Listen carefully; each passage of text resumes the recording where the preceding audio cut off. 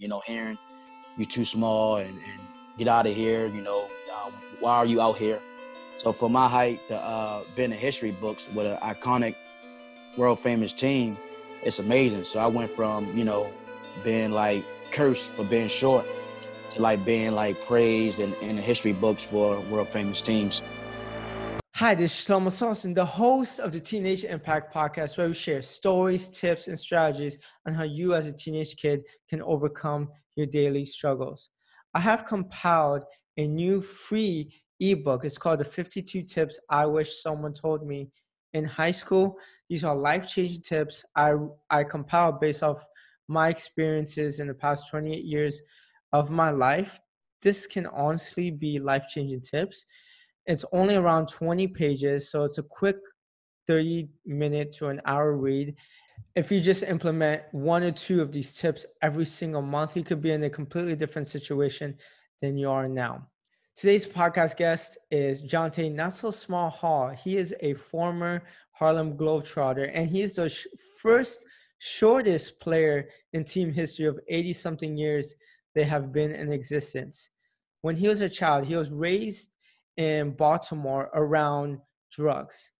He had the opportunity to not only take drugs, but also sell drugs. But because he had such a great influence in his life, and because of the passion of basketball and the goals and dreams he had, he decided not to go down the route and pursued basketball.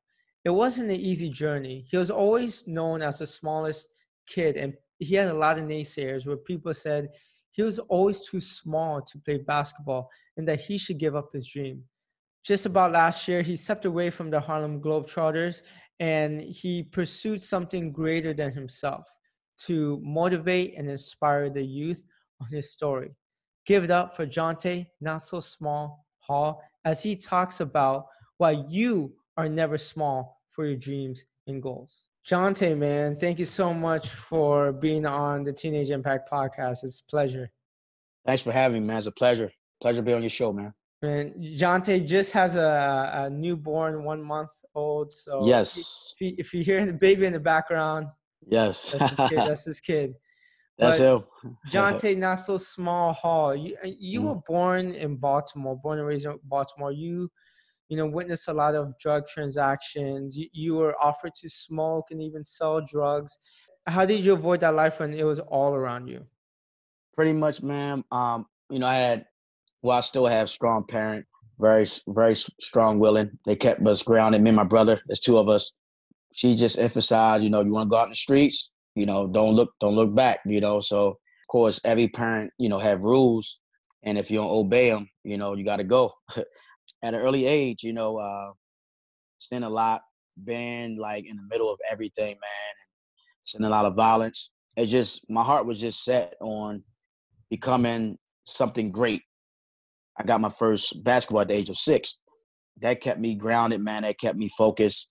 And right then and there, I knew I wanted to play basketball.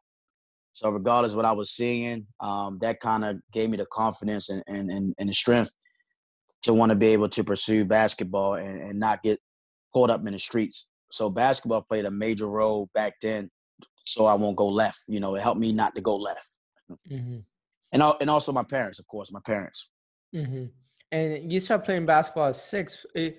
From what I've noticed, you didn't have a basketball hoop. So how did you play basketball? So I received my first basketball at the age of 6. I started playing organized basketball at the age of 9.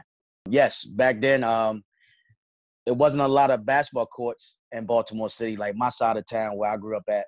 So what we do, we get a milk crate, like with milk being in the crates, and we get a saw or somebody get a lighter and just we'll cut the bottom out and hang it up on a pole, or we'll nail it up on a tree. So yeah, man. So I got my practice right then and there, from sunlight to sundown, and I still don't know how I did that, man. Growing up, being out in 98-degree weather, yes, man. So after that, we played in the court, and then we were going to a little basketball court that we had. So I was playing basketball from sunlight to sundown. So basketball was your dream, and you had Yes. something going for you, and you also had good influence. Your mom you always mentioned was a huge influence in your Absolutely. life. Well, what if someone was raised with not influential parents like yours? Someone who didn't have Yeah. as much positive influence and they want to get out of, that life and want to go pursue their passion. What tips do you have for them? Just I, it's tough. Like when you don't have that positive influence in your life, when you don't have that, you have to dig deep. Like you have to, and it's easy said and done, man. Like it's tough. Just try to dig deep. Know who you are as a person and follow your heart. Like don't get discouraged about your living environment, your upbringing. If you want to be a lawyer, you want to be a basketball player, you want to be a police officer, you want to be a nurse, a doctor, just dig deep and trust me, you just gotta have faith and you can get out that situation. So, I mean, whatever passion you do have, and sometimes a lot of people have to experiment with their passions. Absolutely. You found yours early on in life, but sometimes people don't find their passion till later on. So Mhm. experimentation, I would say, is the biggest thing. Absolutely. And I try to just when I go do my speaking engagements, man, I don't want people to just get caught up in, okay, he's a basketball player. He's pushing the whole basketball thing. Like, no, I'm pushing you never too small to do anything. And I always try to, emphasize pick something that you love or that you're great at or that you have some type of ability in and just focus on it. I mean, it's okay to have different things you want to do, but so you won't get anxiety and stress. Try to get one, and then if that one will work out, find another passion that you're passionate in. That's what I preach, man. When I Hmm. go into these schools, just try to dig deep and focus on one thing. So that's your entire brand, Not So Small. Yes, and yes. and you talk about a lot that you were the first shortest in Harlem Globetrotter history to Mm, play basketball there, but that metaphor is not just for height or for weight, it's also in your mind. You're not absolutely. small to do anything, whether you want to go pursue law or become a doctor or become a teacher. You can Mhm. do whatever you want to and set your mind into. Absolutely. It's amazing how growing up, I was always put down. I mean, bullied. Of course, you want to call it that. Of course, it was bullying. I didn't get bullied physically. I got bullied verbally. Hearing you too small and get out of here. Why are you out here? So for my height to be in the history books with an iconic world famous team, it's amazing. So I went from being like cursed for being short to like being like praised in the history books for world famous teams. Anything is possible. If I could do it standing at 5'2", anybody could do it, man. Man, I wish I had some type of influence like you while growing up, Yeah. because when I was 14, I was Mm. also one of the smallest. I entered high school, I think I was 100 pounds, Really? 5'1", 5'2". Okay, he's And about my height. I can't play basketball. I'm 5'7" Yeah. now, but I can't play basketball because I'm too small, and I can't play football because Mm. I'm too small. So I went ahead and did running.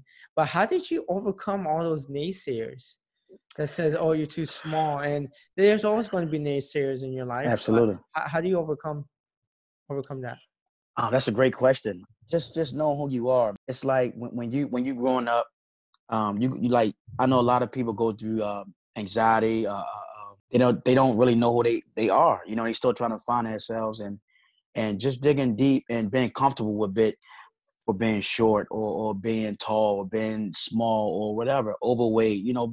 Be comfortable who you are. So that's how I overcame a lot of the naysayers because I knew I had a mission, man. I knew I wanted to help my mom get healthy. I wanted to get out the projects. So I knew at the time I wasn't going to let nobody stop me growing up. That was my whole intake on how I dealt with the naysayers. I just had that battery in my back, man. I said, you know what, Jonte, you can't get caught up in what they saying, and you just got to prove them wrong. That kind of like motivate me, man. Like when I could be able to like prove somebody wrong, I get turned on by that, man. I get excited about that. Like, wow, so what? Okay, I'm short, so what? So that made me go in the gym extra hours to work on things to be great at. So that motivated me, man. Man, that's That's amazing. You had a laser focused vision of what you wanted in your life and how you wanted Mm-hmm. it, and nothing was going to stop you. And brother, I'm still going to do that, man. As we speak, everybody saying like, because I stepped away from being a globetrotter. You know, I stepped down. I could have kept playing. I didn't retire. I just stepped away from it, man. And it was time. After being to 57 countries, all 50 states, my heart was just telling me the youth need a positive influence out there. And I, I was willing to risk it all and go for it, man. And I still deal with the naysayers. Like, why you do that? Like, you ain't gonna be no successful speaker. You know, you from the projects. You know, I still go do that, man. So I'm still proving people wrong. Take us through your journey to becoming a professional basketball player from high school all the way to the Harlem Globetrotters. Mm-hmm. So okay, so after high school, first year of high school, I was only about 4'11", with shoes on. I was very tiny, man. Got to high school, played junior varsity, had a solid first year. Then I got moved up to varsity my 10th grade year. From my 10th grade year, I knew I wasn't going to grow much. So what I did, I had to write colleges to tell them to come see me. And of course, none of them respond. You know, so I was doing that all through my whole high school career, writing colleges. I'm Jonte Hall. You know, I boosted up my height a little bit. I said I was 5'5", you know, so nobody responded, man. So after my 12th grade year, I had to walk on to a community college. The college is called CCBC Catonsville. And I walked on, didn't play much, but it was a learning experience. And I was going through the naysayers then too. Like, Jonte, why, like, bro, you too small. I kept working and I took somebody's starting job middle of the year in college. And then, man, I don't like to use this term dropout, but I had to drop out of college, you know, to take care of my mother. My mom has MS, multiple sclerosis. You know, I said, Mom, I'm going to take care of you. So I dropped out of college, had to work a 9 to 5. I did janitorial work, and I took that in pride, man. I just knew back in my mind I was going to make it still. Even a situation like that, to all the listeners out there, you're going to have like roles, like you're going to get bumped off the course. And it may be out your control. You got to dig deep. Again, you got to dig deep and say, I might have to deal with this for right now, and then it's going to happen. I just got to stay focused, stay prayed up, and that's going to happen. After that, when I dropped out of college and started working, I saved all my money up, and I went to a tryout in North Carolina, and I wanted to see where I was at, as far as basketball wise. So I tried out for the NBA Development League. For all the listeners that don't know what that is, so your NBA is your varsity, and the NBA Development League is your junior varsity. So that was my first tryout, and of course I didn't make it. My height played a major role, but I got an opportunity to see where I was at as far as my skill level. And out of 200 guys, I was the last 25 to be there. You know, and I was the smallest one, of course. That I got an opportunity to see where I was at, and I came back home feeling good about myself. In the gym all the time, and of course I didn't make it. So I kept trying out, and then, man, it was a time where I was about to give up. I was that close to giving up, man. I had a lot of people tell me to give up. You know, if it didn't happen now, you're not going to make it. You know, and at this time I'm like 23, bro, 23, 24, and it was getting to me, man. So it was like, okay, I still want to play. You know, I'm not even in my prime at this time. I gave basketball one more opportunity. I emailed the Washington Generals, the Globetrotters opponents. They gave me an opportunity, man. It wasn't a lot of money, but I got the exposure, and I did that for a year and a half. Globetrotters loved me so much. They gave me a tryout, and I made history, man. And that's how the story started. Wow. Yeah, That man. is amazing how Thanks, bro. you just overcame every single obstacle that was put in Mm-hmm. your way, no matter Mm-hmm. what people said about you, no matter whether it's your height, whatever it was. And then you also you got sidetracked a little bit, took care of your mom, saved enough Mm-hmm. money, then pursued your dreams again. And you pushed yourself to that moment where you almost gave up, but you didn't give up. You gave Mm-hmm. yourself one last try. And sometimes that's all it takes is one last try. That's all it takes. That's all it takes. It only takes one person to help change your life, somebody to Uh-huh. notice you, So, Mm-hmm. What was a couple lessons you got out of this whole journey? oh man, the lessons, man, is just persistent, staying dedicated, and staying grounded. Staying grounded. Don't get out of character. I learned a lot of that, man, because when you got out of character, when you lose your faith and your confidence, that it starts with that. So when you do that, man, it's so easy to get like sidetracked it, and you lose focus. Mm-hmm. So that was my whole thing: confidence, prayed up, faith, and determination. Okay. And how did you get involved with speaking to the youth? So I took it amongst myself, man. Like just like emailing the generals, I took it amongst myself, and I said, you know what, I wanna start speaking, and I looked up how can I be a part of it. That's when I met Mark Mero. Like I said, we was together at one time. I was a part of his Champion of Choices. Took me in, showed me the ropes. He said, man, you have a story. A lot of the youth need to hear that. That's when it started, man. And right now, I just signed with a new company and I just did a engagement here in Baltimore, and it went great, man. I inspired a lot of kids, man, and I just feel like this is my calling. This where I'm supposed to be. The Globetrotters set the tone. They gave me the platform, and that's where I need to be at, man. And I think, well, I feel with my gut feeling, speaking and inspiring the youth is where it's at, man. Because we losing a lot of our youth, bullying, uh, Absolutely.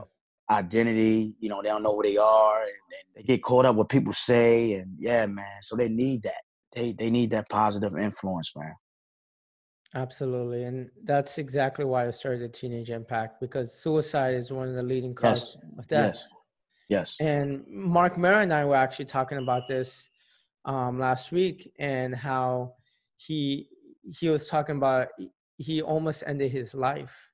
Mm, And if he would have ended his life, then the blessings that would have came recently in the past 15 years wouldn't have came. He said sometimes you end your life very too soon, and all you need, like you said, is a mentor or that one absolutely. person to change your life, to turn your life Mm, around. But don't end your life too soon, because you never know the blessings that can come out of it. absolutely. Amen to that, brother. You're right about that. And what are one or two things that you preach to the kids when you go to the schools? So I preach about again, this is my whole brand, Uh-huh. my Jonte not so small. And I preach you're never too small to do anything. It's not necessarily I'm not targeting height. I'm targeting like we talked about just a while ago, about education. Like they might think you too small to as far as education to be a lawyer, too small to do this, too small to do that. So that's what my whole concept of my logo, it's me, self-description of me as a kid, spending the basketball. Basketball is my gift. Backpack on. We need knowledge in everyday life. Shadow comes from my heart. It's a big person, all of us. That's what I preach, man. I talk about my life, my upbringing, no matter your living environment, and I talk about bullying as well. And so my whole presentation is, I start out fun, serious, and I ended on fun, because I know kids want to have fun. So I want to interact with them, have fun with them, and then at the same time, I'm serious, And you bring your so basketball along too. of course, I got to showcase my tricks, man. So, Uh-huh. and I get the kids involved, man. I teach them all the Globetrotter trick. It's fun, man. It's amazing. It's Uh-huh. amazing the Yeah. impact that I'm having. Out of you've traveled to over 50 countries playing basketball and Yep. 50 states. What would you say were some of your best memories? So one of my best memories, man, was recent. It was like what? Okay, I resigned last year. It was 2 years ago, 2018. This young lady, man, she made me feel like I was Michael Jackson, man. Like, come find out she was a huge Too Tall fan. My Globetrotter name. And my coach said, "Oh, Too Tall, you have a number one fan in the audience." And I thought he was playing. And man, I saw her, man, and she was emotional, like she was shaking, bro. Like she was like, oh my God, like, and she was like, I'm such a huge fan. She was crying, And man, I gave him my headband, I gave him my wristband, and that right there was the highlight of my career. That was one of my best highlights of my career. And what would you say some of the best countries you've been in playing basketball? Spain, Italy, and Greece. Why? Man, I'm a people's person, man, and I love people that's friendly, man. That's like, hey, hello, like conversate with you, and then some certain parts in the city, in the States, people don't speak to you unless you speak to them, and then if you speak to them, they might not speak back. So it's like the culture is loving, man. It's then I love food. The food is great. I love experiment with food. Spain is my favorite country, as far as food wise. The atmosphere is beautiful. Yeah, man, I'm a people's person. Like to have fun, like to get to know people. So yeah, man. Mm-hmm. Let's conclude the interview with one final question. What would you say the key to success is for a 16-year-old who's trying to find him or herself? Great question. Stay true to yourself. Know who you are. Don't listen to the naysayers. Stay focused. Don't listen to naysayers and stay focused. Thank you so much, Yes. brother. And No problem. where can people find you? Okay, my social media is my Instagram is Jonte Not So Small Hall. Twitter's as well, Jonte Not So Small Hall. Facebook is just Jonte Hall. And my favorite quote I like to live by, as long as your heart stands tall, you're not so small. Love it, man. Thank you so much for doing this, and thanks for having me, wishing man. you the best of luck in your journey of impacting the youth, and keep it up. Thank you, brother. Thanks for having me. Jonte Not So Small Hall is such a great human being. He had his 1 month-year-old child with him during the podcast interview. It was so cool to see a newborn and a new father while doing the podcast. But he was always such a laser focused human being, which is why he didn't do any drugs and didn't sell any drugs, because number one, he had a great influence in his life, and number two, he was laser focused on his dreams and goals and aspirations. He had a lot of naysayers in his life. Hey, Jonte, you can never be a basketball player. You're too short. You're too small. He tried out for several teams. He didn't get accepted, saying that he had the talent, but he didn't have the height. He stepped away from basketball for a little bit to take care of his mom, and then went into trying out for other basketball teams, where he eventually found the Harlem Globetrotters, where he played in over 50 countries in all 50 states. And the number one lesson he wants you to take away from this whole podcast interview is that you are never too small for your goals and aspiration. For him, he uses not so small as a metaphor of him being small for basketball, but he was never small for basketball. He pursued it anyways, and he traveled the country doing what he loved. You might not want to be a basketball player, but maybe you want to be the first person in your family to go to college. Maybe you want to be the first person in your family to become a doctor or a lawyer, whatever you want to do, a singer, a celebrity, whatever dream, aspirations you have, you should go pursue it, because the only person that can ever tell you that you can't do something is yourself. Everyone else will tell you, but they don't know you like how you know yourself. So if you have a dream that's unrealistic, quote unquote, of what people say, go for it anyways, because you are not so small for your dream. I used to think that pursuing entrepreneurship in high school and college, that I didn't have the genes for it, I didn't have the smarts for it, so I didn't pursue it because I thought I was so small. But later on in life, after I graduated college, I knew that entrepreneurs are just like everyone else, which is why I started pursuing entrepreneurship and speaking and inspiring people. So if you have a dream, if you have a goal, go ahead and pursue it. If you haven't done so, please share the Teenage Impact Podcast with anyone going through a funk, your classmate, your friends, your family members. Also, don't forget to download my free ebook, 52 Tips I Wish Someone Told Me in High School. Trust me, this can entirely change your life if you take an hour out of your day just to skim over it, read it, implement 1 or 2 tips every single month. Your life will change. Until next time, peace.